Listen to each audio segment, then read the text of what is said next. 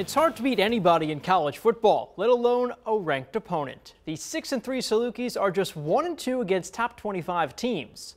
Number 11 Southern gets another top 15 matchup when they visit number 12 North Dakota State on Saturday. SIU is winless in the Fargo Dome and have lost 10 of the last 11 meetings against the Bison. The Dogs fell for the second time in 3 weeks to a ranked opponent on Saturday, dropping a 14-7 decision to number 9 South Dakota at home.